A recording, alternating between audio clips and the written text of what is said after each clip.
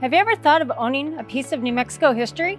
Then check out the historical Verde Hotel located in Socorro, New Mexico.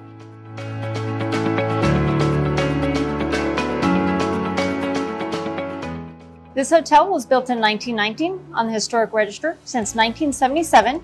It retains all original doors and some period furniture.